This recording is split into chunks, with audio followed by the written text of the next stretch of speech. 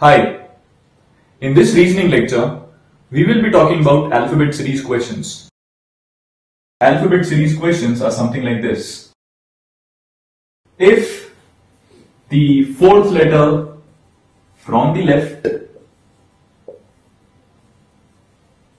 is removed, okay, and the fourth letter from the right is removed too, then what remains in this word? Let's see.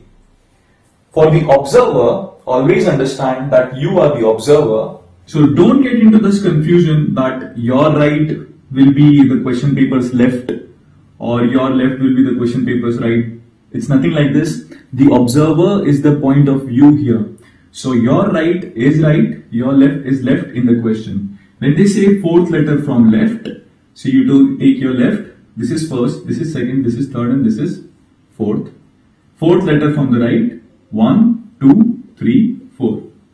Okay, you go this way, fourth letter from the right, you go this way, fourth letter from left.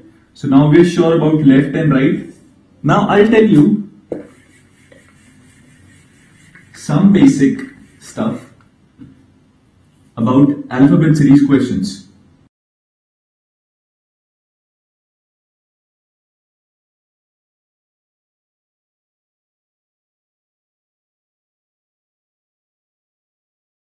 Right, so there are just a few things that you need to remember before you start solving questions in alphabet series. First of all, these are uppercase letters. These are the uppercase alphabets, and these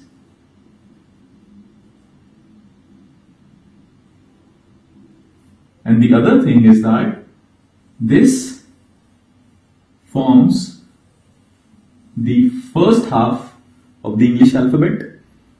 These are the first 13 letters, first half, and this is the second half. So that's basically the whole theory. Move on to the practice questions. I'm sure you will find no problems over there. Best of luck.